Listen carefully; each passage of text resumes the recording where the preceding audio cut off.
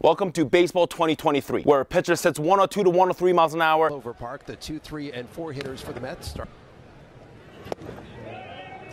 And tops 105 miles an hour in a spring training game. That was a nice play by Lucan Baker over there at first to finish off the double play. And the hitters are hitting piss rods off of it. It's just a weird transition. Marte hit hard into right field. And the fielder fielding it throws 95 to 100 miles an hour across the diamond. But if you don't pick off the runner, it is a balk. Up the middle.